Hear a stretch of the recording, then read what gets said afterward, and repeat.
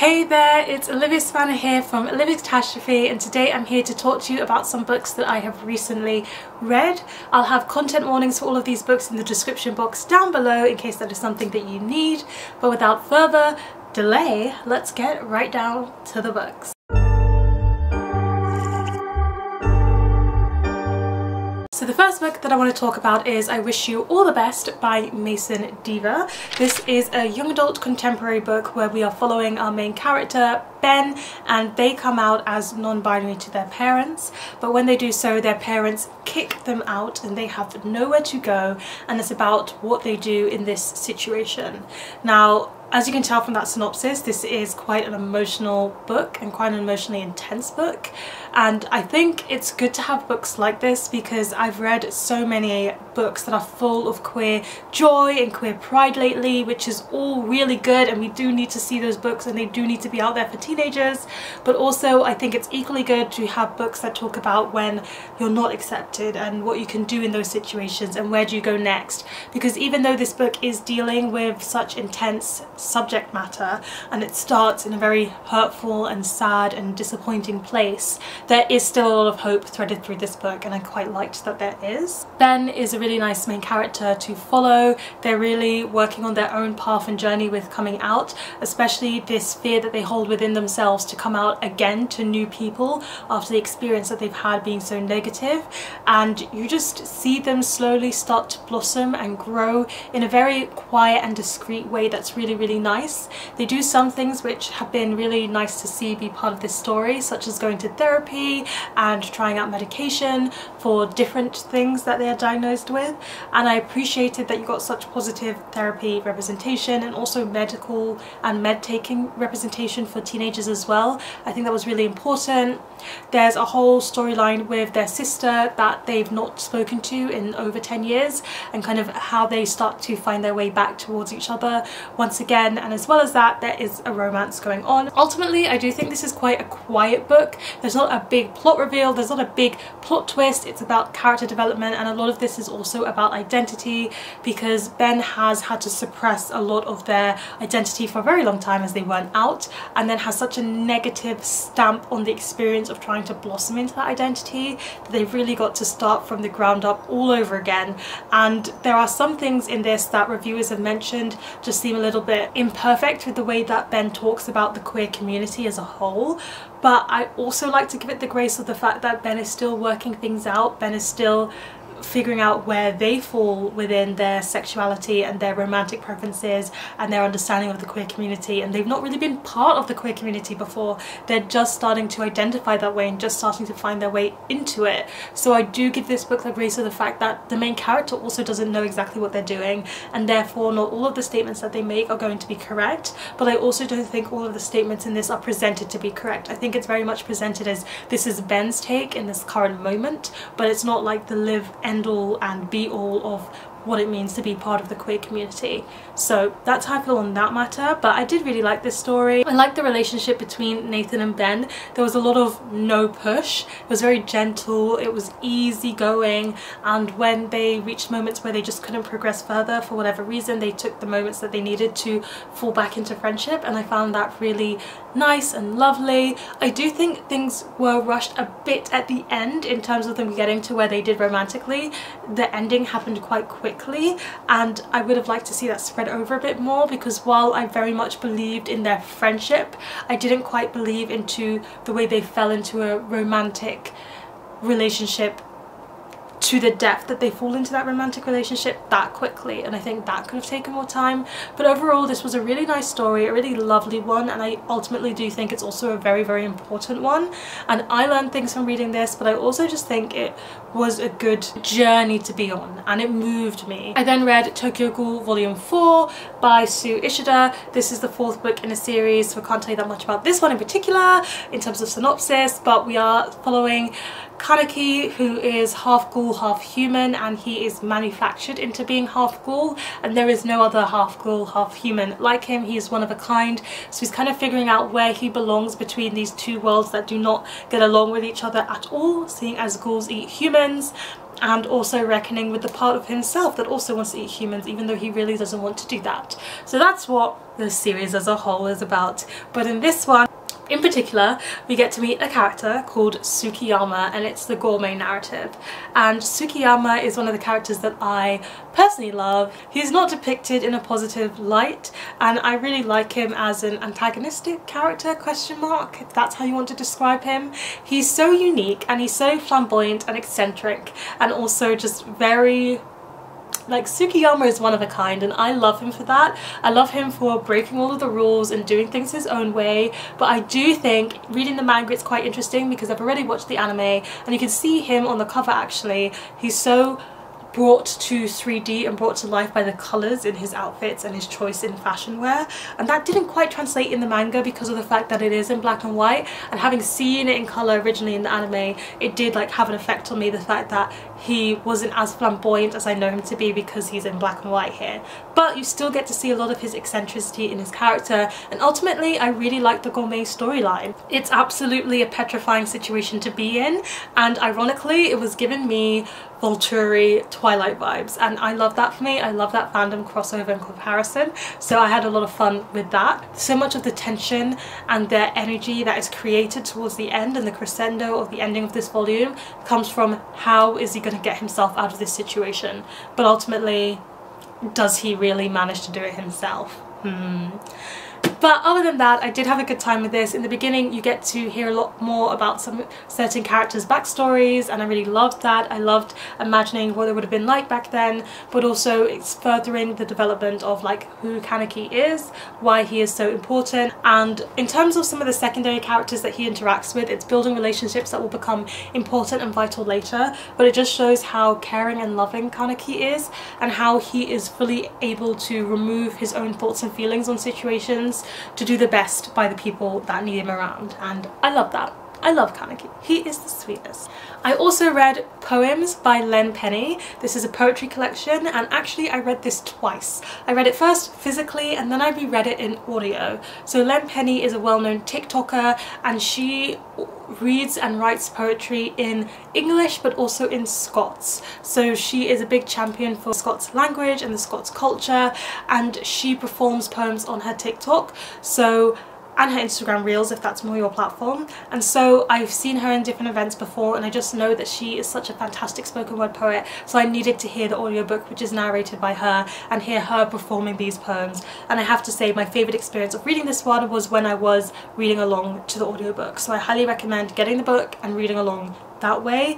And these poems were they were so charged. If you listen to Len Pennie talking about them or reading them out to you, you can feel her emotion in every single one of these poems. They are about misogyny, they are about abuse, they are about feminism, and they also are about love in different forms and ways.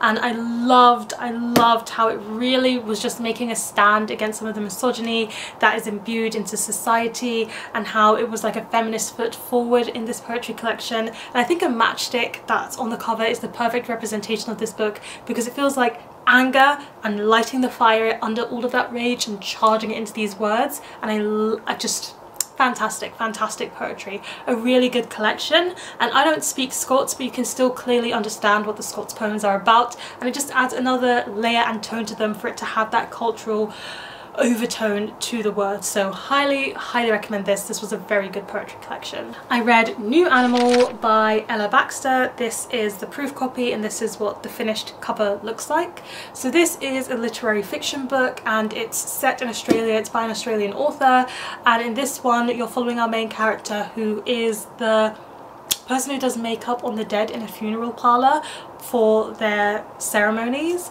and she is someone who believes she knows everything about grief because she is working in this industry.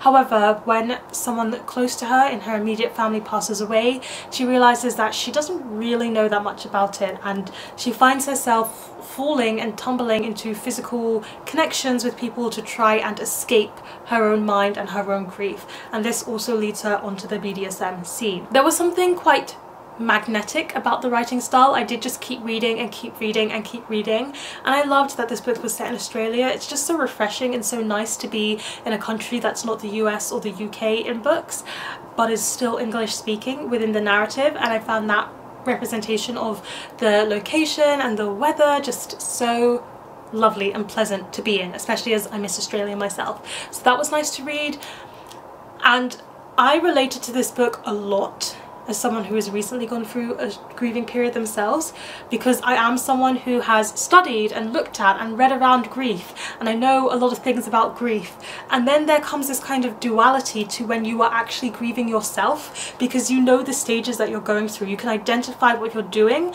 and you know the things that you can do to help yourself through them, but that doesn't necessarily mean you're going to experience grief less or you're going to be able to navigate your grief better. I think grief is one of those things where regardless of how much you know about it, you will always still be unprepared for how much it hits you, and this book shows that duality and depiction really, really well, and I completely understood and connected with the main character's really confused feelings on how she was dealing, or her lack of dealing, with her grief. That was all very, very good and well done. What I didn't like about this book was the way that it did throw in the physical relationships aspect to it, and the BDSM scene in particular. So a lot of people have talked about how when she goes into the BDSM scene in this one to kind of escape her mind, she's not coming from a healthy place, she is unprepared, and she's doing it for all of the wrong reasons, and that's why her experience with it is so bad. I fully 100% agree with that, but even then, beyond that, the way that it shows the processes of entering into the BDSM scene are so wrong and are so inaccurate. She is given training, which is walking around a room and then shown what things are, and then is thrown right into a scene.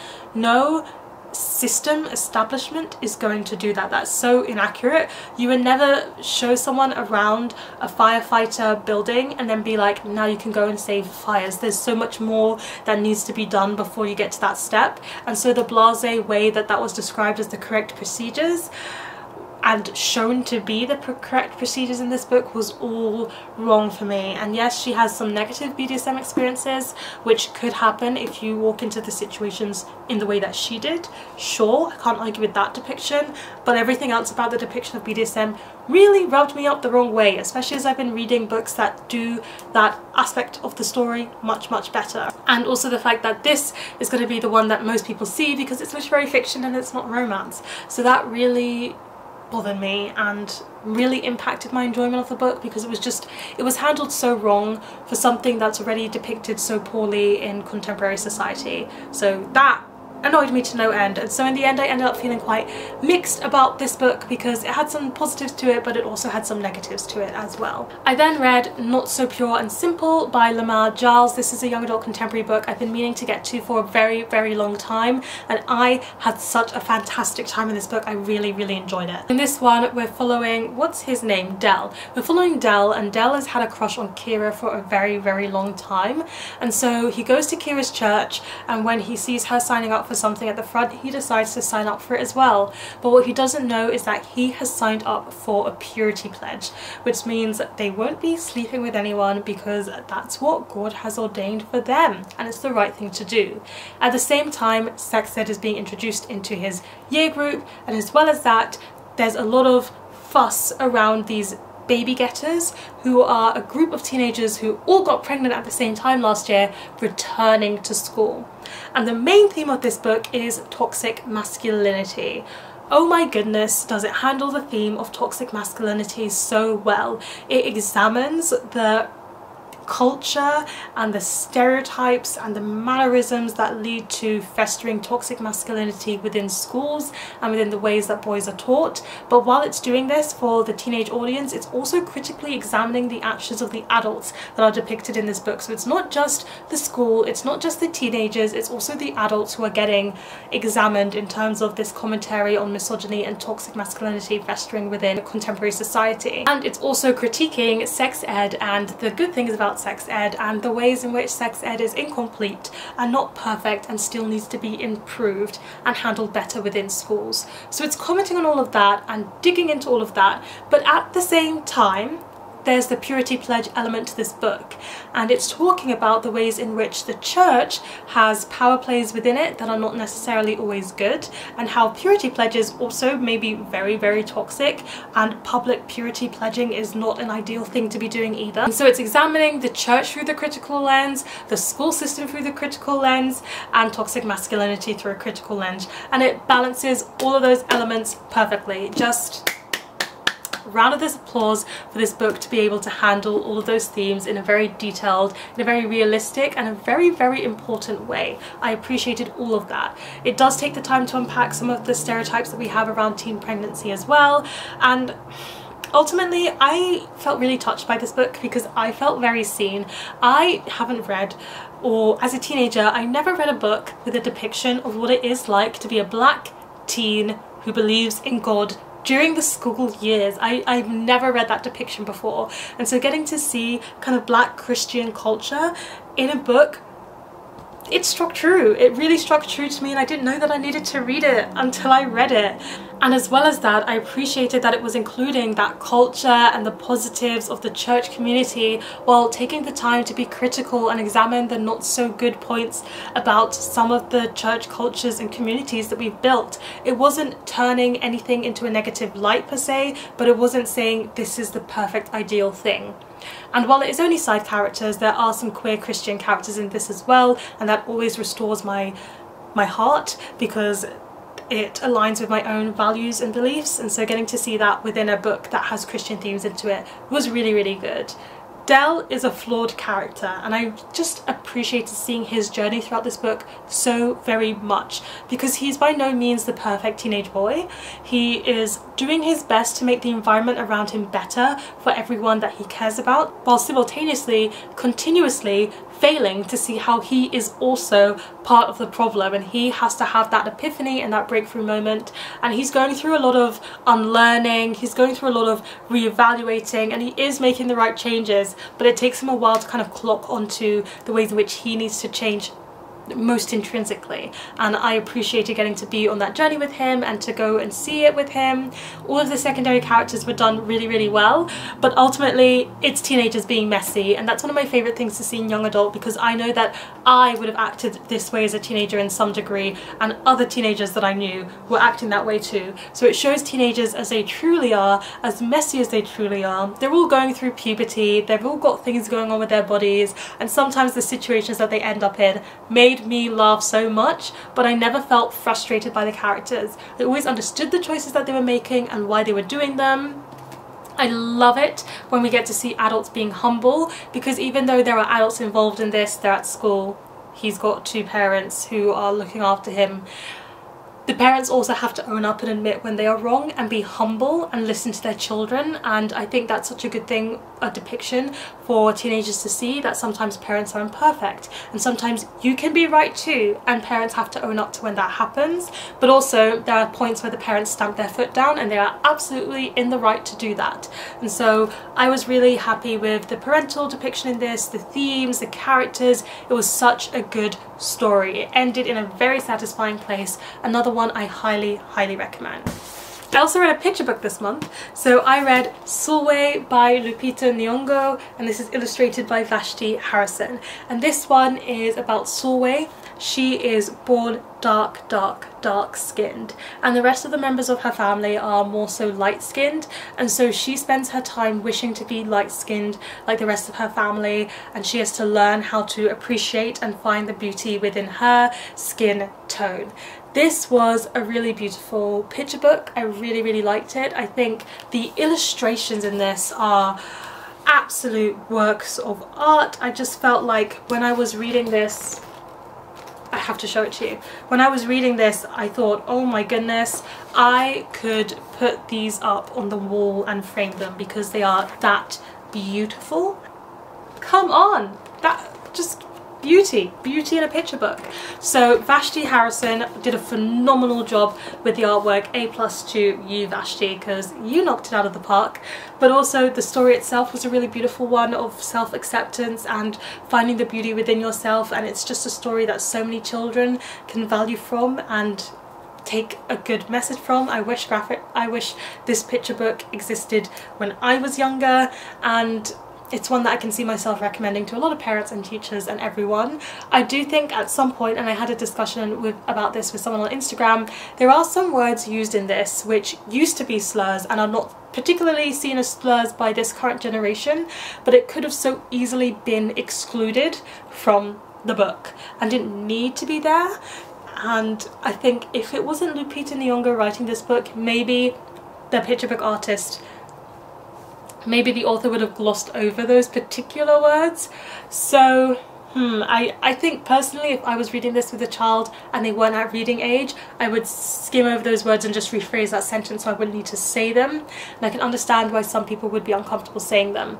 I'm not giving you a solution to this because I don't think it's the end of the world for those words to be in there, but I wouldn't particularly have chosen to put them in there myself, if that makes any sense. But I don't think it takes the value away from this picture book. It's still one I highly recommend, and I really think a lot of children would take value from, so don't not read this with kids because of that. And then, as we always seem to do lately in these videos, I'm going to end with talking about a series of Sarah Simone books that I read, and it's not all sunshine and roses this time. I had a very up and down journey reading this series. So it starts with The Awakening of Ivy Leavold by Sarah Simone, and this one is following Ivy. She has become a spinster essentially. Her brother has died, she has no prospects, and so she has no family as well, and she gets sent to live with her cousin's widowed husband. And so she's there, and they're both going through their grieving period because it was fairly recently, when she learns that there are mysterious circumstances around her cousin's death and it looks like she may have been murdered. The husband that is widowed that she's been sent to stay with may have been the one to do it, they just couldn't pin enough evidence on him, so maybe he might be the murderer. And then they start a romantic relationship which is quite BDSM heavy and very, very steamy. And all through this, she is kind of like, is he the murderer? Is he not? She's trying to do digging into it, and she doesn't want to give her heart to him because she's worried that he might be the one who killed her cousin and could kill her. What are the grounds for a romantic relationship? I have no idea, but I actually did enjoy this book. I do think it had flaws to it. Mostly Markham as a character felt very cartoonish in the way that he was like, oh, I'm so bad, I must keep myself away from her, I've got these dark urges. It just seemed a bit cartoonish, a bit too on the ridiculous end. I wasn't convinced of their romantic connection. It seemed very, very reliant on their physical relationship, and that's just not it for me. I need to see how characters fit emotionally, and Sarah Simone is usually very good at balancing this, but in this one she didn't quite manage to hit the mark. So I was just like, but the murder mystery was intriguing, so I actually did like it in the end because of the murder mystery elements. And so I ended up feeling good about this book and positive, and I was happy to continue on to the second book in the series, which is called The Education of Ivy Leavold. And this one I did not like at all. So in the beginning, with the first one, I was giving credit to this main character who was really, really worried about the fact that she might end up with a murderer, and that kind of like slowed her down. But in this one, she just keeps on going with him and takes their relationship to new levels and new heights, and all the time she's worried about the fact that he's gonna kill her. And I'm just like, you're not Bella Swan. Like, no bedroom time is that good that you need to risk dying. If you're not sure he's innocent, put it on pause, figure out who committed the murder, and revisit it later if there is a later. Like, honestly, the bedtime times are not worth dying for. So I was frustrated by our characters' choices. I didn't understand where they were coming from. I have to admit, the steamy scenes in this were really good. Like, the steamy scenes were so good. And I forgot to mention, there's a steamy scene in the first one that is very, very good as well. And these steamy scenes kind of involve more than one person, so you kind of have to be behind that, and also public scenarios, so you need to be behind that. But the steamy scenes in this series, they're very, very good. So that's not the problem. The values in this were the problem. Also, I think there are certain discussions and promises that should not be made during the process of trying to seduce someone, because then they're not fully thinking with their full brain, and so that's not consenting to me. And in this one there are some decisions that are made under the haze of seduction, and I did not like that. It didn't feel consent friendly. I also think the ending of this book was utterly ridiculous. For a moment there I thought the main character had a backbone and was sticking by her principles and values, and then she ruined that completely, and I was like, oh my goodness, this is ridiculous. Like, why are you even doing what you're doing? Your choices are going to eradicate that decision so quickly. So that frustrated me. I couldn't connect with their relationship. Again, it was just all driven by sex. This book was a mess. It was a mess, a mess, a mess, and I did not like it at all. But I'm a fool for Sarah Simone. So I went on and read the third book in the series. And I read The Punishment of Ivy Leavold. And this ending was okay. It satisfied me. So I liked it more than the second book, but I didn't like it as much as the first book. Largely this has to do with the murder mystery element. I figured out who the murderer was quite easily, and also the way that this book starts really throws it in your face who the murderer is. So then it's just a matter of how did the main characters not cotton onto this quicker. And so while it ended with a lot of dramatics and it did focus on finishing up and unraveling up the plot, it was just a little too late because I'd seen everything coming, and so the drama kind of went over my head. The steamy scenes in this were really good though.